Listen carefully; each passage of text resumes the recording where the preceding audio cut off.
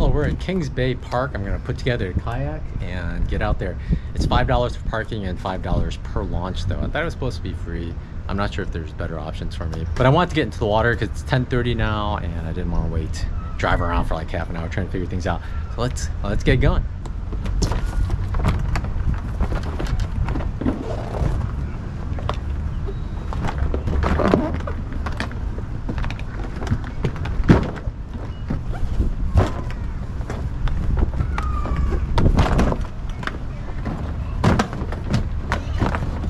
Today we're trying the seat that comes with the base model. It's a lot thinner, so let's see how uncomfortable it will be.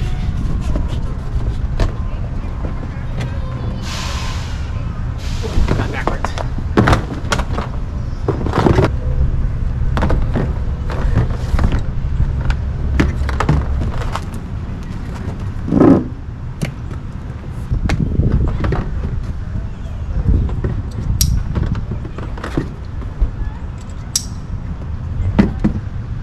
That was a lot quicker the second time around. It was a lot less stiff, so it was easier to pop out. Definitely have someone help you the first time you set it up. It's so much stiffer that first time. I'm ready to go. Easiest way to pick it up, and carry it out. I'm out on the water, pretty easy. Not too bad at King's Landing. There's a little area to slide your kayak down. It's a little slippery in the rocks there, so be careful. But one of the additions for this trip, I bought this at Ichetucknee Springs State Park and General Store. It's a thing for your phone with a neck lanyard, because I figure on this one there's a lot of rivers and turnoffs. I need to navigate somehow. And the other one was pretty easy. You just go straight down the river, can't go wrong. But I like to really pay attention. But I'm back out in the water and it's 75 degrees. I don't have any sunscreen. I'll probably burn a little. What you gonna do? But let's figure out what we're gonna do here. Oh, this is what's making a noise. But let's get going. The water's a little murkier here, but I think when we get up the spring river might be better. I'm not sure, but let's get going. Let's tie the camera down to the boat though. All right, let's get moving. It's pretty nice. You can actually get in the water and you just float slowly for a bit. I don't know if you can tell. It's a shorter kayak and there's no skiff in the back, so it tends to go side to side quite a bit. More than the tuk-tuk, because the tuk-tuk does have a skiff on the side. I think this kayak just seems to be more rigid than the tuk-tuk. I'll get back to you once I'm at the river. We're gonna turn up.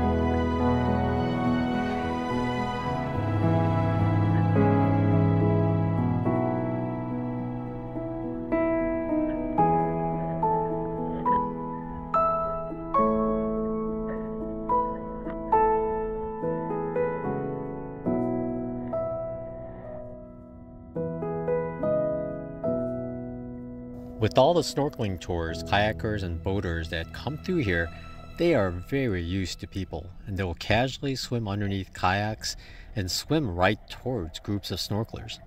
They do have a little blocked off area if they want some alone time though. The calves will stay with their mothers for 2 years, learning where to go for food, fresh water, and warmer water throughout the year.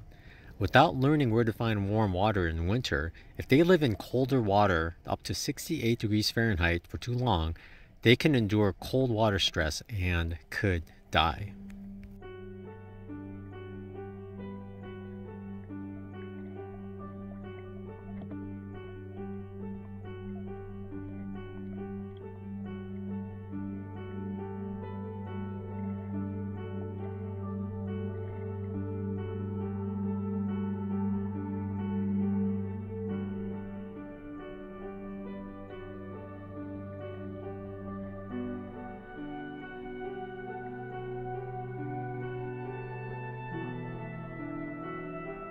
Despite being protected endangered animals, many of the adults still have propeller scars across their backs.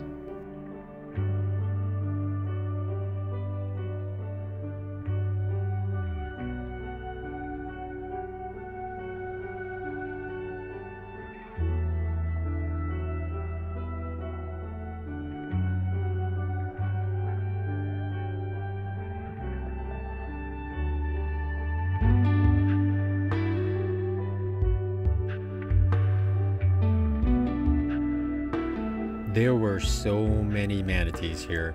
They constantly swam by and under people's kayaks. You had to watch out so you don't smack one with your paddles.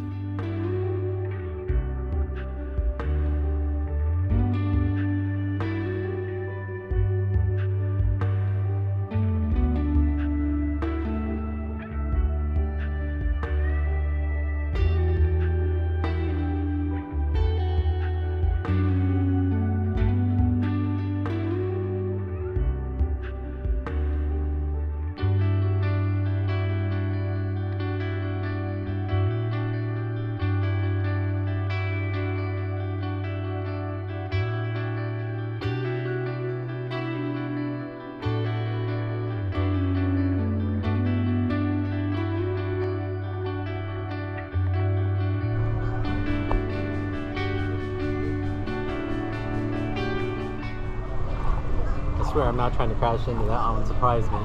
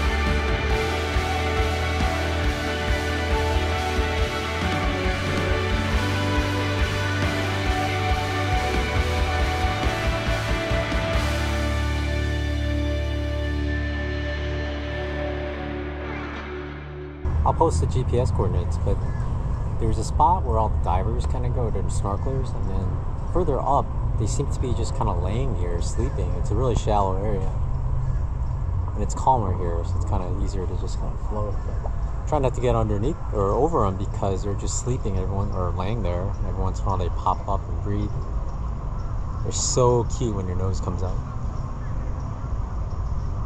So cute here.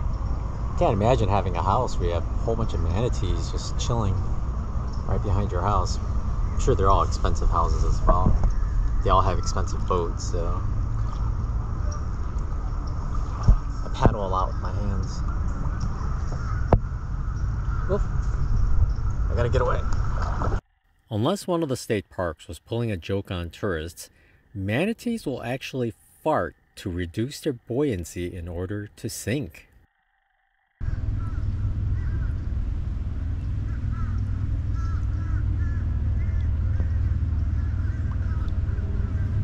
As the day gets warmer, they will just float on the top to soak up the sun and get warm.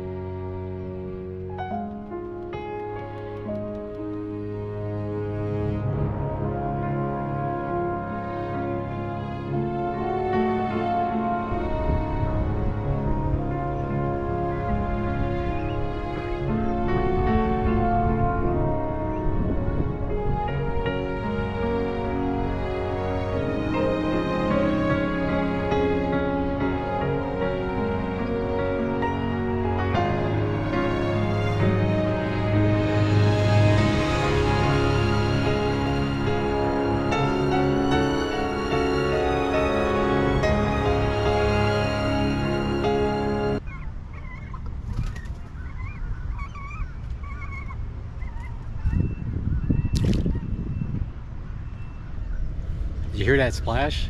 Never kayak under those birds. It was a huge stream of poop. What kind of little bird poops so much? Never go under them. It's so funny seeing them in a tree with their webbed feet. It seems so awkward.